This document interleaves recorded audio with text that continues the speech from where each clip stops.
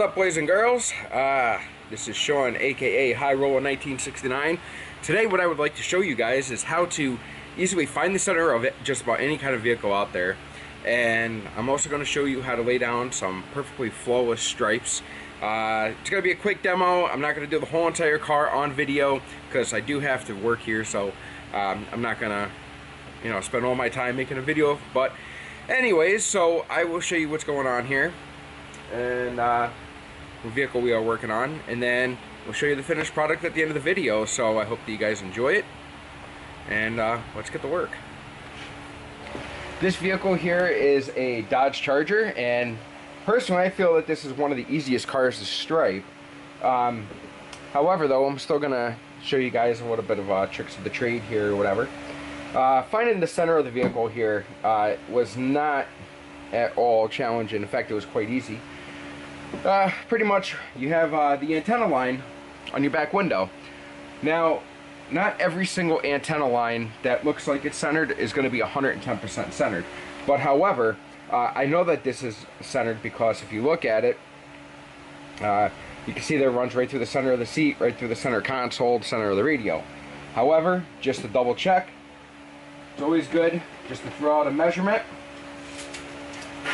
Alright, you're going to measure from the same point to the same point, 25.5 there, okay, and same point to same point, well, we're down here, 25.5 there as well. So therefore, now I know that this is true, that the center of the rear window mask is the center point of the car. Now, on a lot of vehicles, it is the antenna mask for the radio. A lot of other vehicles, this is the rear defrost mask, whatever you want to call it there. So, so now we already know that that is the center of our vehicle. So therefore, I put a dot right here with a little marker. Make sure it's an erasable marker. You don't just want to be throwing dots on people's cars. So just remember that. Then from that center mark over here, right back here in the tail light, let me move you guys down so you can see a little bit better. There we go. Right in the middle point here of the tail light, there is a little tiny dot on the Dodge Chargers. Actually, a lot of vehicles have those little dots there. That's to mark the center point of your vehicle. From there, pretty much up to there, center of the vehicle, make your little mark there.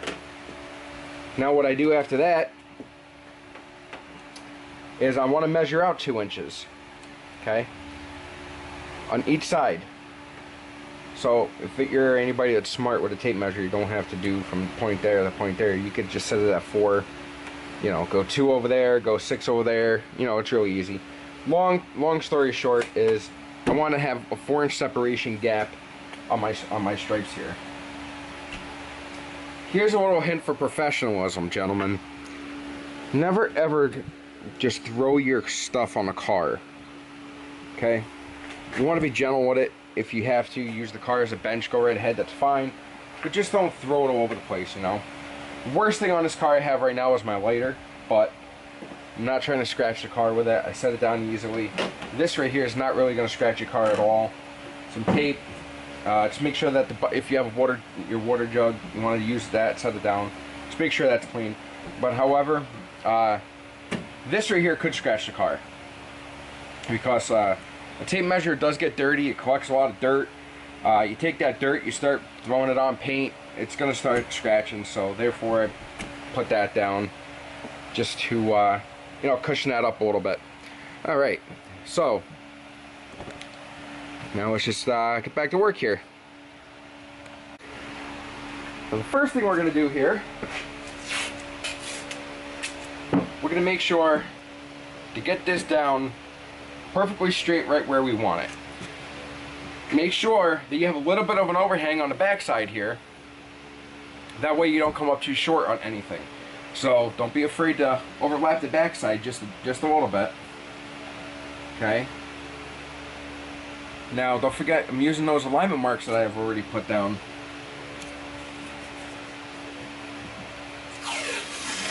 Now what I like to do is I like to do the hinge method. Show you what that is for anybody who doesn't know what the hinge method is. You lay it on a piece of tape over here. Okay, we're going to flip this. We're going to use the tape as a hinge. We're going to flip that up. We're going to rip the paper off. We're not going to cut it. We're going to rip it off. If you don't feel comfortable ripping it off, then I would suggest cutting it with the scissors. Just make sure not to touch the paint of the vehicle, because you don't want to scratch it up. Do not use a razor blade to cut the paper. If you do use the razor blade, you're running the risk of actually cutting into the paint. You don't want to do that. We live up here in the Northeast, and any types of breaks in the paint does lead to rust without question. So what I just did right here is wipe down the paper, make sure that the paper's clean, your surface is clean. Make sure you do your surface prep. Wipe it down with alcohol, maybe wax and grease remover, whatever solvents you're using. I personally would just stick with alcohol, because that's been working for me for years. That's my recommendations. Don't use Windex, because Windex actually contains a little bit of silicone inside of the base of what makes Windex, and that does leave a little bit of an oily substance. The other thing is too, is you don't want to put your bare fingers, because your fingers have oils too. You don't want to put your bare fingers onto the vinyl. But however, I'm going to here because I have this much of an overlap. I have, you know, a good 1.5 inches over here, a good 2 inches over here of overlap.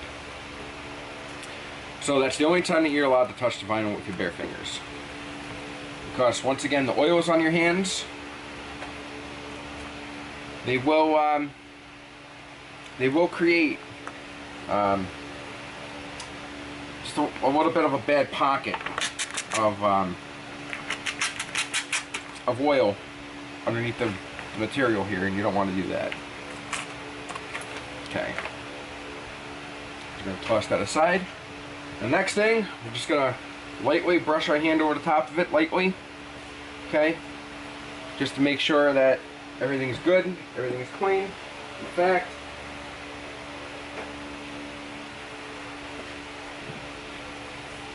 I'm going to wipe it down a little, just to make sure that there's nothing underneath. We're going to give it all a spritz. Nothing special, this is just water and just soapy water. Okay, we'll take our vinyl here, lay it down nicely, making sure that our vinyl is right where we want it, right onto the alignment marks. Okay, squeegee from the inside out. Get all that water out. I'm not going to say get as much as you can out. I'm going to tell you, get all the water out. Because if you don't, dry it up a little bit. If you don't, then about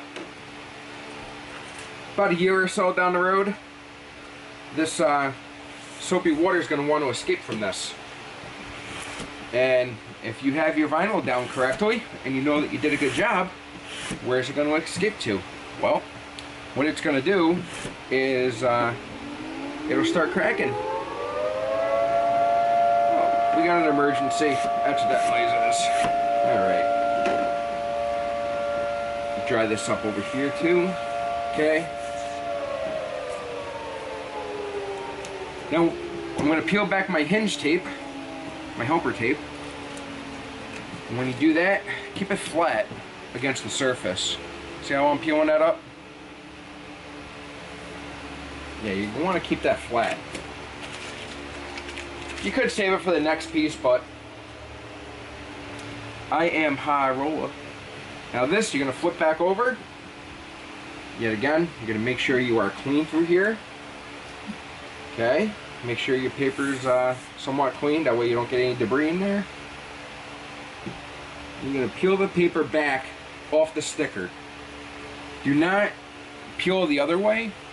What I mean by that is don't try to peel the sticker off the paper. You want to peel the paper off the sticker. If that makes any sense to you. Alright, give it a little spritzer. Okay. Fold that up there. You want to drag your squeegee. You hardly ever want to push your squeegee. You always want to try to drag your squeegee, not push it.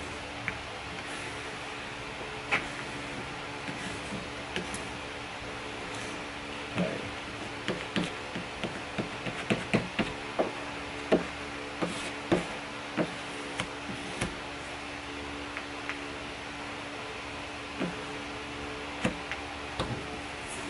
All right, looking pretty good. Now here's a little trick. Try to make sure everything is off and out. Okay, now here's a little trick that you won't see this on how-to videos, but here's a little trick. I use Apple tape. It's not a very expensive tape because I figure what the hell is the sense of having a very expensive tape? I'm just going to use it once, take it off, and throw it away. Now Apple tape, when you spray the backside or the outside of the paper, a little bit of massage.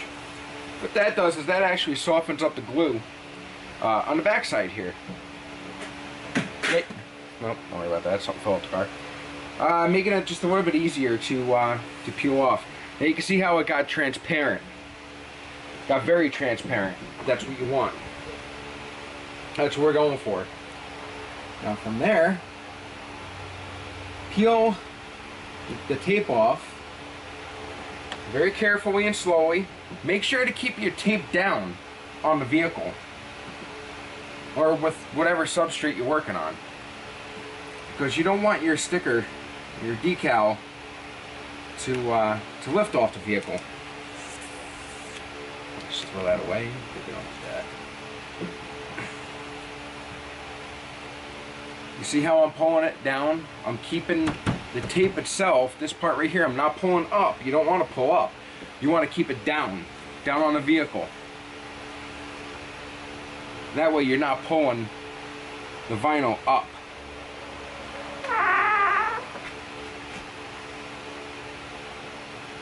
Very good. That looks good. Okay. Now to avoid scratches, I wrap a little piece of paper towel around my squeegee just to avoid scratches, and any bubbles that you see, now is the time to get them out.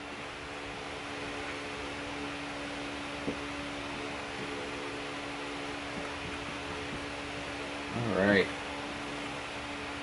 this looks really good.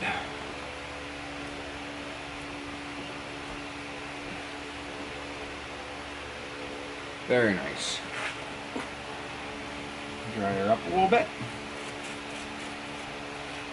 Okay. Not gonna worry too much about that just yet. Now, on the next segment is we need to do our trimming. So let me go find my razor blade and I'll trim this up for you guys. Show you how that's done. Now, I've been doing vinyls for about 15 years now. There's one thing that I've learned about vinyl. Don't be afraid of it. Another thing I learned too, always have a fresh, clean razor blade, brand new. Buy the razor blades at like, I don't know, $6 a box for 100 of them. Buy as many as you can.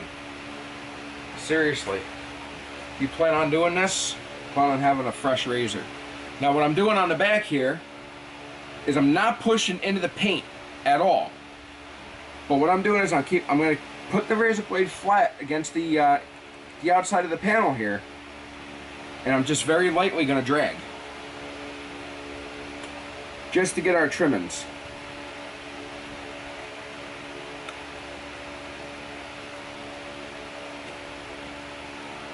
I make it sound like it's a Thanksgiving dinner.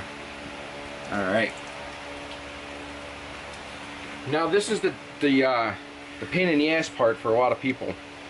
But however, like I said, I've been doing it for a long time. So this is where the skill is going to come in. I need to trim this piece off right here, because we're only going to have our vinyl stop right here, just like this piece over here that you see. So I'm going to show you how we do that. Make sure your vinyl's down good. Make sure you got no bubbles in it. Okay? Your best bet is to lay the vinyl down, just like I have it over here. The reason why that is, if this right here starts to pick up as you're cutting it, you're going to have jagged edges. It's not going to look good. You want a smooth, clean, straight cut. If you're unskilled to do this, then it's just maybe laying down a piece of tape over it, using your tape as a guide. However, like I said, I've been doing this for a long time, so I'm going to use my thumb as a guide.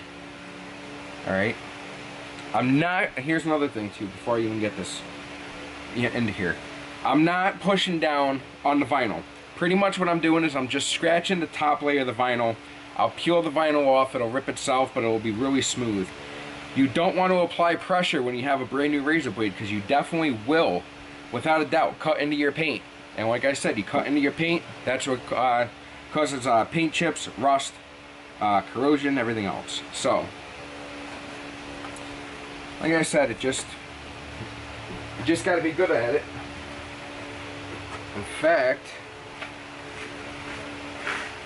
what I'm going to do, going to give it one spray, just across the top there. The reason why I just did that is I want my thumb to slide along here without rippling up the paper too much. So I'm using that spray as a lubricant for my thumb. I'm going to take the razor blade, I'm going to push it up against my thumb, and that's how I'm going to make my cut here. I'm going to use my thumb here to push against the vehicle, well, against the material here. I'm going to use this as a guide. And like I said, just ever so gently, you want to pretty much scratch that material. You don't want to go crazy with it. You know what, I'm going to go from the other side because I'm better with the other direction here. And get you guys a little bit closer to the action too. And before I cut this one, I'm going to cut this one right here actually.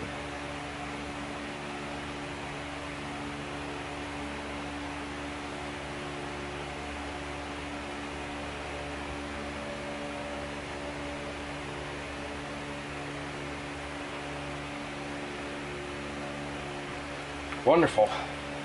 Okay. Now, like I said, you do not cut into the paint. Very, very lightly.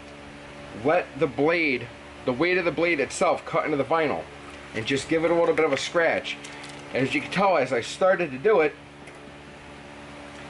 it started to come right off real nice. So, do not worry about pressure. You're not going to pressurize it.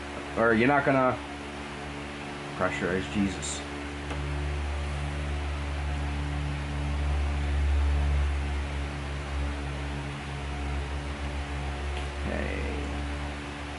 Gotta go a little bit deeper. Come on. There we go. Okay. There. That looks amazing.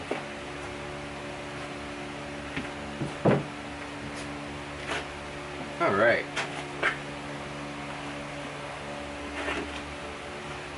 Oh, got my lighter. Okay, boys and girls.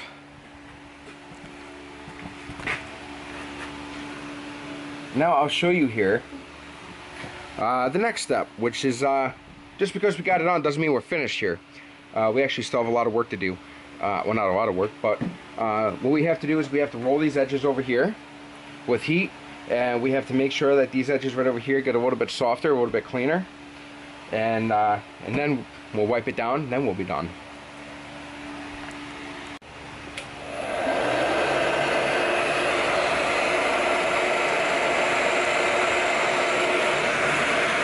We're just going to heat up just the edges, just a little. Make sure our heat guns are, yep, we're good. Make sure we're up to temperature.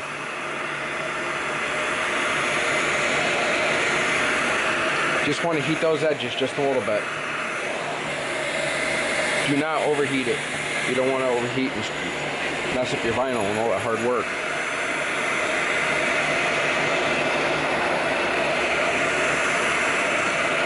Okay. Beautiful. On the back, same thing.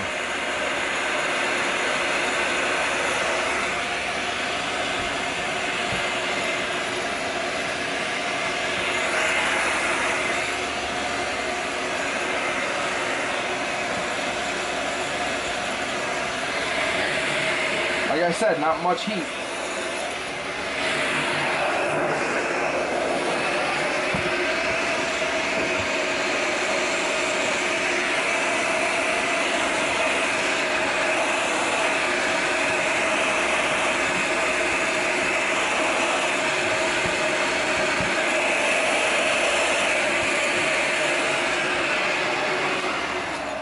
that with a heat gun, not with a hair dryer.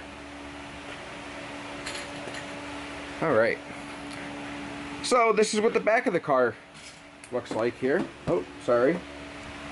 Don't want to get anybody all motion sickness or whatever, but that's what the back of our flames look like. And don't forget to do a nice cleanup. Let them sit for a few minutes. That little bit of heat that you use will help dry them up. But just let it sit for a few minutes and then come back to it, wipe it down, do a nice little cleanup. I'll take you over to the front. I'll show you what we have going on the front of the vehicle.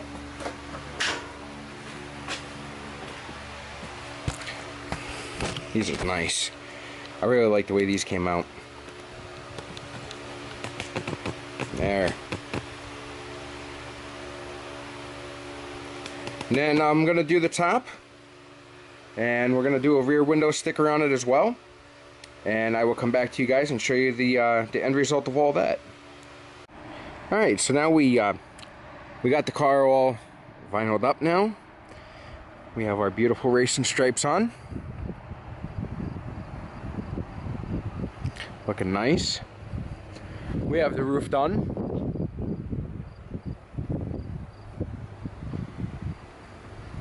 And we also did a back window for her. Little Dodge logo here. Wow. More like a badass Ram logo. Now the last thing that I want to do, just to keep it professional, I like to go one step above and beyond what the customer's expectations are. I'm going to give this car a little bath right now. At least a rinse off is what she deserves. So take care of any soap scum or suds that still may be on the vehicle.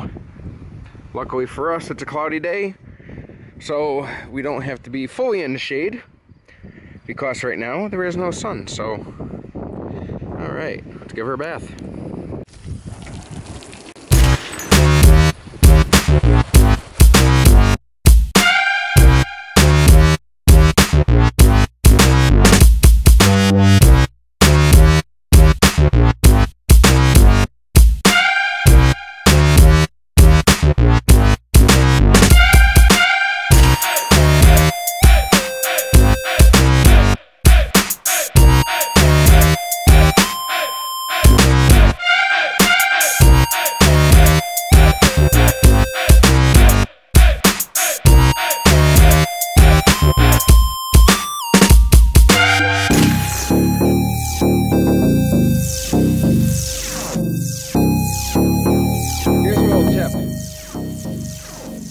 Whenever you're washing a car, save the rims and tires for last, because your sponge is going to get dirty as hell. You don't want to spread that dirt all over the vehicle, so keep that in mind.